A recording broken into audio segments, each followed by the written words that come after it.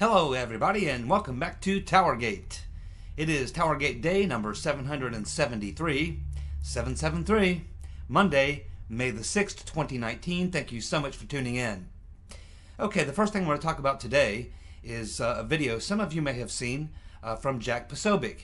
Now, I'm not 100% gung-ho Jack Posobiec guy. I think he's okay. I think he does a pretty good job.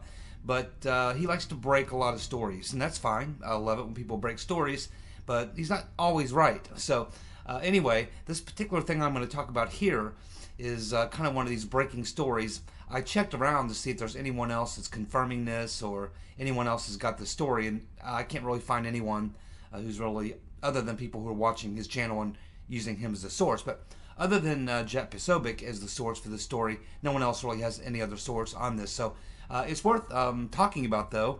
I'm not 100% convinced that it's totally sourced and it's true, but it's certainly worth looking at. So anyway, Posobiec does this video where he drops a couple bombshells, and he's basically making the case that he's got sources. Okay, so he was in military intelligence, and so he's got these sources that tell him that the counterintelligence operation on Michael Flynn was set up by Andy McCabe, and that at the time McCabe set up that counterintelligence operation, that he knew that Michael Flynn was acting as a source for the DIA, the Defense Intelligence Agency, where he used to be head of. But after leaving the DIA, he continued to remain a source. And apparently, before going on that trip to Moscow for that RT celebration dinner, he had done a pre-briefing before he left, and then a debriefing after he returned, and that entire thing that he attended was paid for and all that kind of stuff, but that he was at the same time acting as a source. He wasn't spying for the Russians, he was spying on the Russians. So he was there on a dual mission, per se. He was there, obviously, is because he was invited and paid to do a speech or what have you, but at the same time, he was also acting as a source, kind of spying for the Defense Intelligence Agency, which is, of course, the military's version of the CIA. So it appears from what Posobiec is saying that McCabe was well aware of these facts, but he opened up this counterintelligence operation anyway.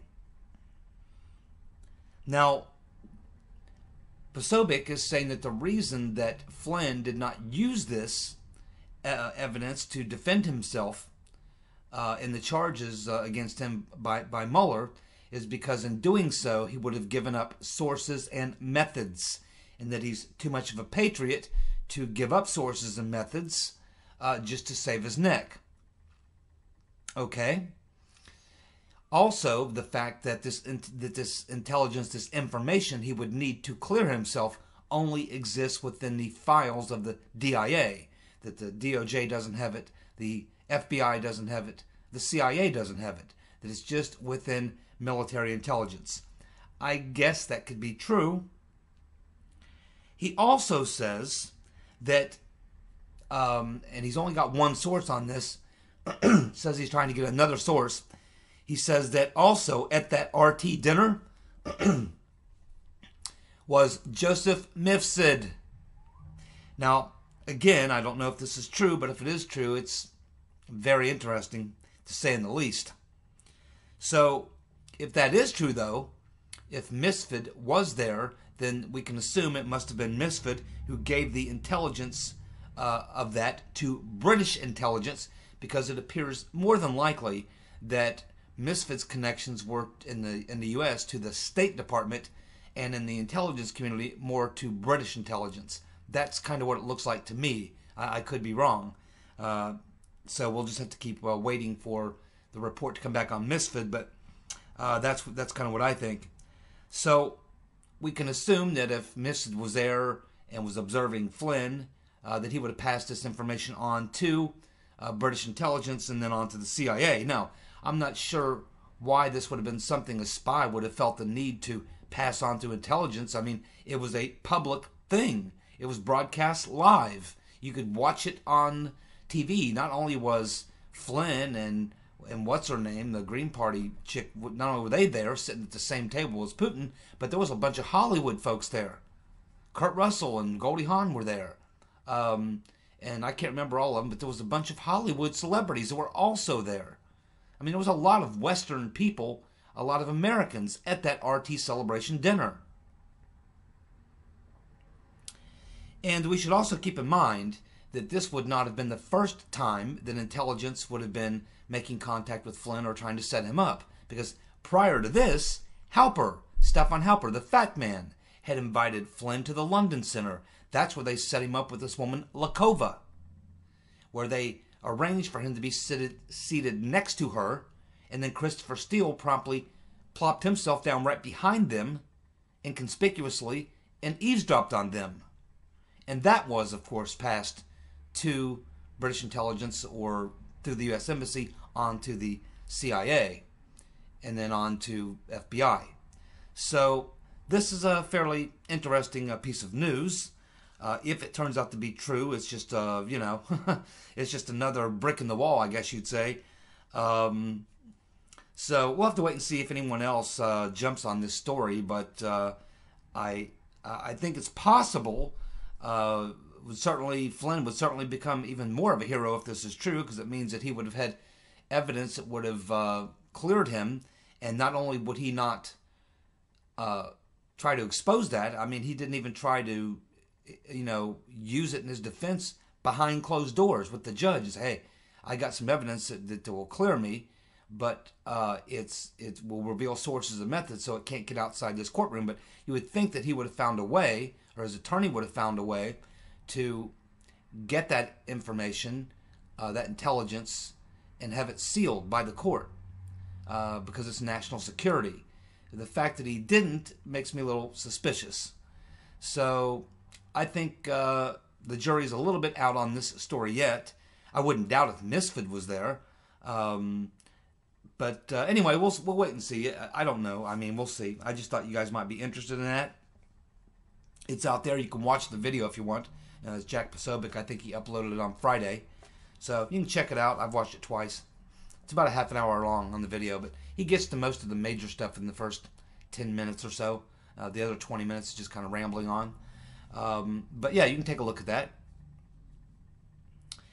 Now, the more I look at what we have learned from as Devin Nunes calls the Mueller dossier, the more we look at the Mueller dossier, the report put together by Uncle Bob the Executioner and the Hillary donor posse, the more I am under the belief that this is looking more and more. I mean, I know that this was what this was. I mean, Mueller was brought in, more passing the baton from Comey to Mueller to continue the operation to frame Trump.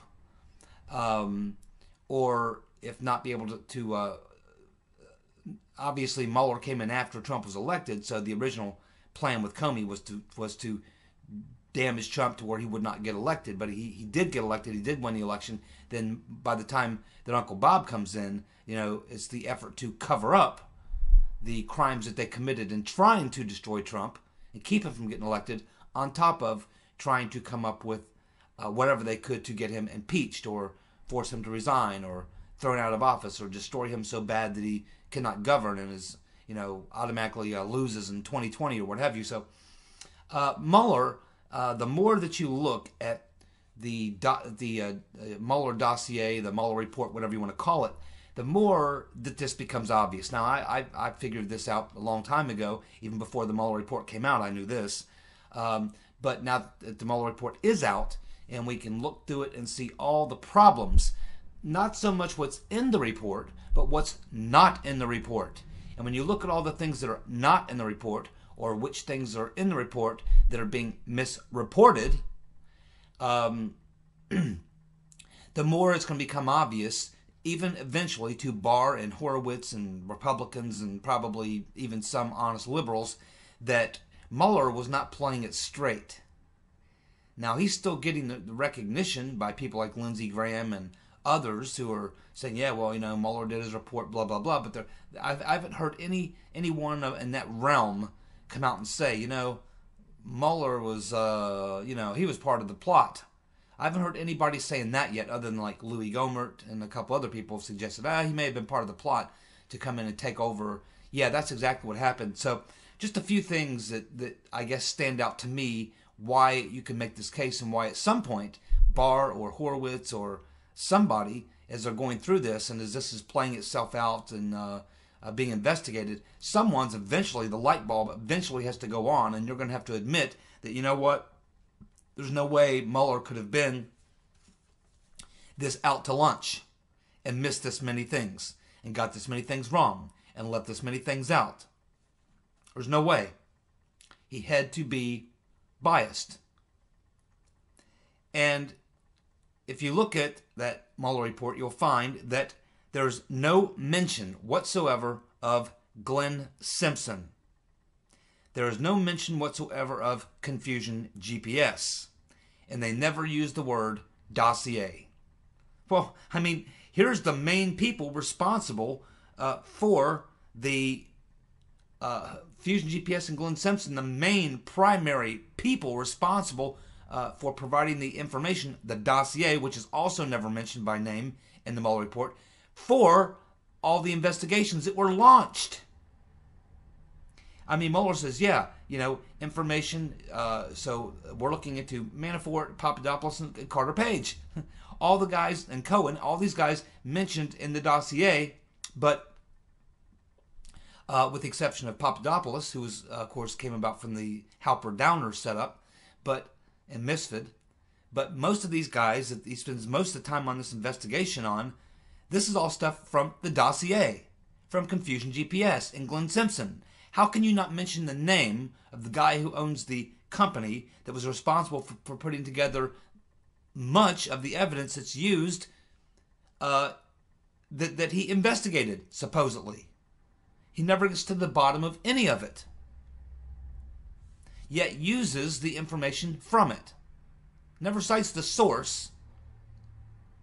But he investigates Cohen, he investigates Papadopoulos, he investigates Carter Page, he investigates Flynn, he investigates all these people, but never bothers to talk about the source. As if we were all just going to forget about it and not bring it up. I mean, it just, at some point, someone's going to have to discover that that's very odd. He also says in his Mueller report that it describes Mifsud as a Russian intelligence asset. And anybody who did even a simple Google search in 5 minutes could learn that Mifsud cannot be Russian intelligence asset unless our entire intelligence community in the Western world is completely nuts or stupid or ignorant or incompetent, because he's hanging out with nothing but a bunch of Western spies. He's a professor and instructor at the school where they train Western spies. He's hanging out with a bunch of Western spies. He's connected to an organization that works with the U.S. State Department. And they think he's a Russian spy? No way. It will be proven that he's a Western intelligence asset and that it was known all along. And again, at that point, you got to look and say, there's no way that Mueller's team could have just gotten this wrong. Couldn't have just gotten this wrong. There's no way.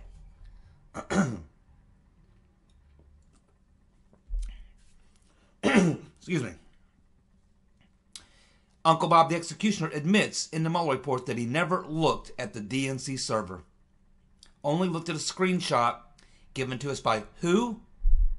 CrowdStrike. And of course, they've already talked about who the people are that run CrowdStrike. They hate Trump, and they really hate Putin. And the number 2 guy there is a former FBI cyber technician, an expert. And if anybody could have copy and pasted some Russian troll job onto the DNC server and taken a screenshot of it, it's him. And remember, it was Michael Sussman, the lawyer for the Right Reverend Clinton, who brought in CrowdStrike and then refused for the DHS and the FBI to allow them to come and look at the server. How convenient. They say in the Mueller report, they just go with the narrative that the DNC was hacked by the Russians, yet they really never verified it. They also go with the narrative that the Russians gave the emails to WikiLeaks, despite the fact that the one guy who would know, Julian Assange, has denied that and said it was not the Russians or any state actor. They never ever interviewed Assange. Now you know, they had some leverage with Assange. They probably could have got something out of him. In fact, I'm not so sure they couldn't have subpoenaed WikiLeaks servers. They didn't make very much of an effort to verify. They just put it in the Mueller report as if it's like some sort of a known fact, despite the fact there has never been any evidence presented, as far as I know, that the Russians transferred the stolen emails to WikiLeaks. It's just like the accusation's made and all of a sudden it's a fact. Finds its way in the Mueller report as a fact. It's not. It's never been proven. At some point, someone investigating the Mueller investigation is going to stumble onto all of these facts. And of course, they make very little to do in the entire Mueller report about the fact that there was less than roughly about $100,000 spent by the trolls at the troll farm in Macedonia, allegedly working for the British or Russian GRU. You know, I mean, $100,000, and a lot of those ads appeared after the election, and not all of them were even totally in favor of Trump. Some were Hillary. I mean, that's not even... I mean, the Right Reverend Clinton was spending more than $100,000 easily, probably in a week. Not to mention, she was getting millions and millions of dollars of free advertising from all the major media networks and cable networks and newspapers and everything else. I mean, the amount of input from the Russian trolls was microscopic compared to the overall $1.2 billion, not to mention another probably $500 million worth of free advertising by the networks, cable stations, and newspapers. I mean, I can't see where even one vote might have been changed, you know. But they never point this out really throughout the entire. They do point out roughly how much money they believe was spent and this and that and the other thing, but they never really make any point of this. It's just sort of it's thrown in as if it fits into all this massive activity. They try to make in the Mueller report look like there was a massive effort, when in fact, when you boil it right down, that really wasn't a massive effort at all. It was a very minuscule effort, which would have had zero impact when you look at the total amount of other activity going on the other side. It's a very bad representation of the truth. Let's just put it in those words. So I think you can only conclude when you look at the Mueller report and look at what we know now and look at what Mueller had to have known a long time ago. How he could write a report that reads like this one does, you can only conclude that Uncle Bob the Executioner and the Hillary donor posse were part of the coup. And I certainly hope that when we get to that point in the fork in the road, that someone has to say, you know what? It sure looks like Uncle Bob the Executioner and his folks were part of this thing.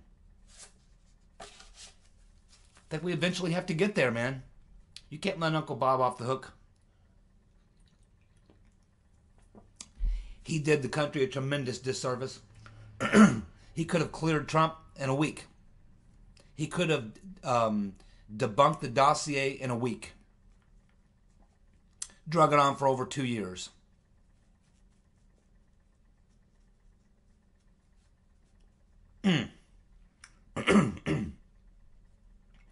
Well, it looks like Jerry Nadler is going to file contempt charges against Barr on Wednesday.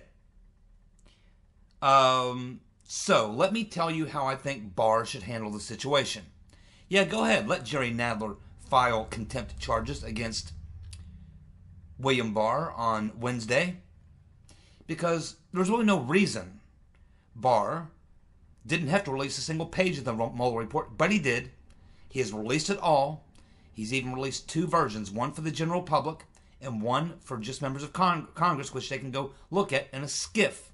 The only thing that's not in there is grand jury testimony, because that's by law. He can't do anything about that. He cannot make that public or even show that to the Congress. Not a single Democrat has gone over to look at the redacted version, the more redacted version, the more unredacted version that's available at the skiff. Not a single Democrat's gone to look at it. And so I think that you can make a very strong argument, especially when you look at that document that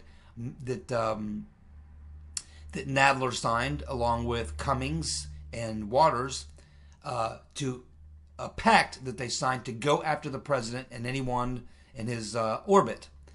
That would be William Barr as well. So in other words, I think it would not be very hard for Barr to prove that this is all just political gamemanship, and that what they're trying to do by going after Barr is to prevent him from being able to do the investigation that he wants to do. In other words, they want to obstruct Barr from being able to do his job. Jerry Nadler is trying to obstruct Barr's investigation. So if I'm William Barr, as soon as Nadler goes and files that contempt on him, I turn around and charge Jerry Nadler with obstruction. And I have them take him out of the Congress during a session in handcuffs and charge him with obstruction. He's obstructing the Attorney General's investigation, and he's doing so just for on a political whim. All politics. No reason whatsoever. No reason whatsoever that he's got to be hitting the Attorney General with a contempt charge. He's just attempting to obstruct the investigation. So, my advice to Attorney General Barr is, if Nadler goes and files that contempt charge, I would slap Nadler with an obstruction of justice charge.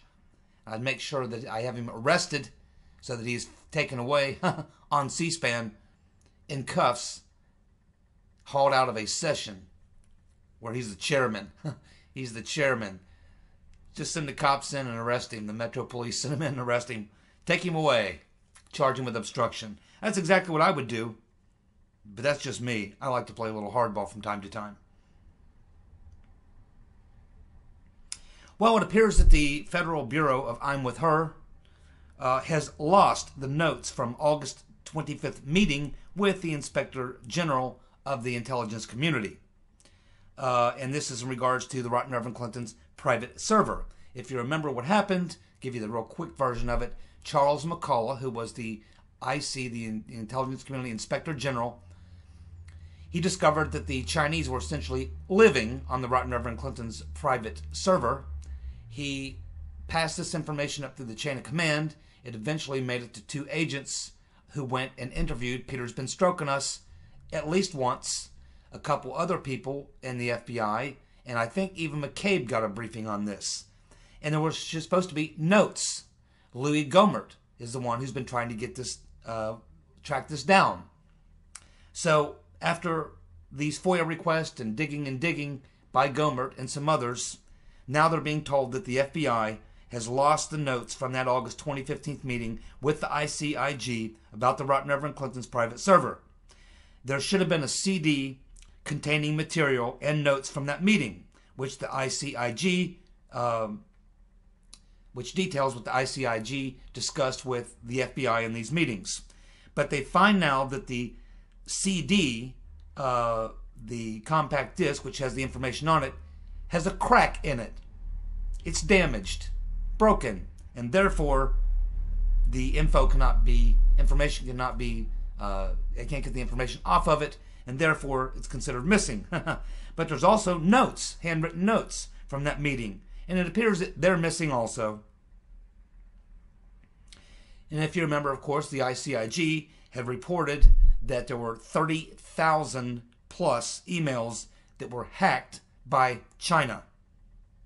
So there's one way to solve this problem, and that is simply to re-interview all the players. Go find those FBI agents, Mr. McCullough, the other two guys from the IG's office. Go find McCabe, go find Strzok, go find what other FBI agents were involved, and have them recreate the meetings they had and what they talked about. That's what I would do. Now it is time to announce the winners of the Dumbass of the Week. Stiff competition again this week. We almost had three two-way ties. We still went up with one two-way tie and two clear winners. So let's go ahead and go through the list. Of course, we had Oregon, who was nominating Steve Cohen. He's, of course, the chicken-eating fool. And, of course, he also nominated himself. Okay, so you might want to read his comment if you want to know why that is. Of course, Gordon, he went with Pelosi and Nadler. And Jerry Nadler is very popular right about now. Brenda, she went with Mazie Hirono. No question about it. Mazie Hirono, very, very much a dumbass of the week for her behavior. It was absolutely insulting. I mean, she should never be in the Senate. Maybe she really shouldn't be in the House, but she absolutely should not be in the Senate. She's not Senate material, if you know what I mean. So Brenda went with Mazie Hirono and Nadler. We have Huaj Jatolachik. I'm probably blowing that pronunciation. Huaj Jatolachik. She likes old Foghorn Leghorn Cohen. Foghorn Leghorn. That was good. Very well done. Yeah, she's voting for Cohen, the chicken man. Let's see, John Wan, he went with Cohen as well, and Nadler. Beautiful Brown, she, of course, also went with Cohen. Joe Mack, he likes Ocasio-Cortez, the wild-eyed commie, and again, her little deal there was totally humorous. We had Jamie, he went with Nadler, Mazie Hirono, and Pelosi. Alan went with Ocasio-Cortez. Somebody else here went with Pelosi. I forgot to write down their name. I'm very sorry. But another vote for Pelosi. Roy C. He went with Crazy Mazie. Crazy Mazie Hirono. Thomas. He went with Kamala Harris. Yes. She definitely had a few things this week that would have qualified her for Dumbass of the Week. I mean, she's always plenty of material there with Kamala Harris every time really she opens her mouth, quite honestly. Gary, he likes Comey, the Right Reverend Clinton, and Ocasio-Cortez. Yes, let's not forget Comey in his radio interview on Friday and some of the crap that came out of his mouth. The problem is, for Comey, he keeps running this stuff.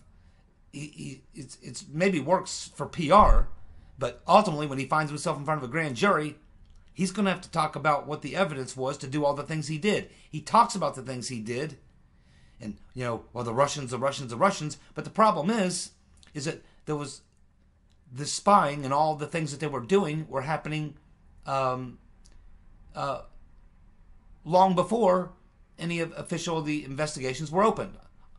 Whether it was the Operation Crossfire Hurricane or whether it was getting the FISA on Carter Page. That stuff all happened in the fall of 2016. The efforts being made against the Trump campaign go back to spring of 2015.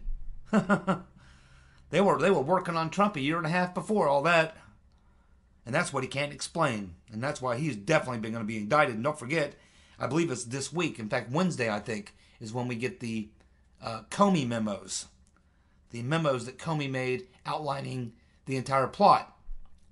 Which he did is kind of a cover your ass, but they're going to end up biting him in the ass because those notes detail what they did, but unfortunately they're not going to have the evidence to back up the things that they were doing to go along with his timeline in his notes. That's the problem they're going to have. They had no reason to launch any investigations in the first place, other than Hillary's dirt, which was a hoax. Mike G, he went with Ocasio-Cortez, Cohen, of course, the Foghorn Leghorn, and Jerry Nadler. Then we had Gene, Gene went with Cohen, Ocasio-Cortez, and Pelosi. And, of course, the lovely and talented Maura, she went with Jerry Nadler, very good choice, Nancy Pelosi, and Ocasio-Cortez. So, it looks like winning first place this week, again, we have a tie. We do have a tie. By the way, I voted for Cohen, myself, number 1, and Hirono, number 2. I had 2 choices this week, and I think AOC would have been number 3. So, it looks like first place is going to be a tie between Foghorn Leghorn, Cohen, and Jerry Nadler. They share first place this week for Dumbass of the Week. Cohen and Nadler, the winners. Coming in second would have been Mazie Hirono. And number 3, Madam Botox, Nancy Pelosi. Madam Botox. So there you go. Cohen and Nadler first, Hirono in second place, Pelosi in third. Dumbasses of the Week. They're all very well deserving. Again, there's a lot of other people who were definitely in the thick of it, in the running.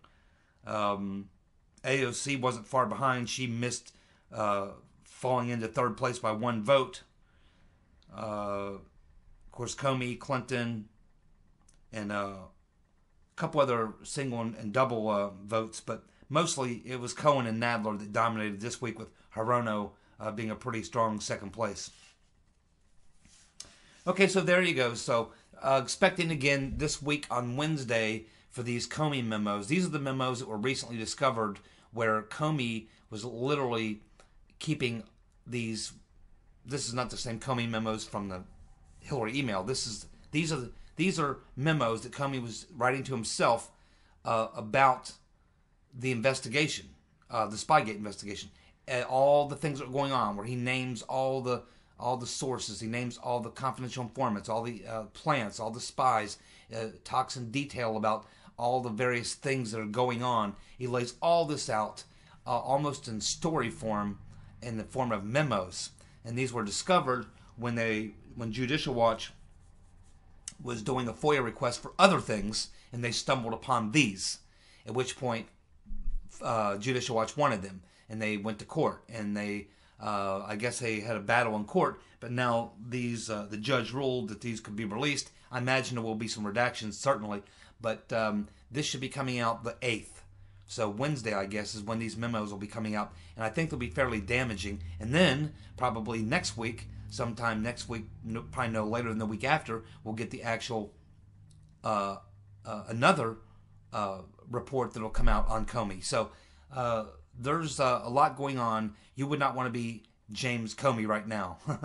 You would not be, and I think he'll probably be the first, if not the second, maybe McCabe before him, but certainly Comey will be one of the very first people sitting in front of a grand jury and eventually facing criminal indictments, and I'm sure it'll be in the double digits in the number of times that he committed various types of acts, abuse of power, obstruction of justice, and that's just the Spygate. That's not even the Hillary email investigation, which I think is a separate investigation, which will also yield a lot of problems for Comey. So anyway, we'll keep watching. Should be an interesting week this week coming up. Thanks so much for tuning in. I'll be back tomorrow with more TowerGate. See ya. Bye.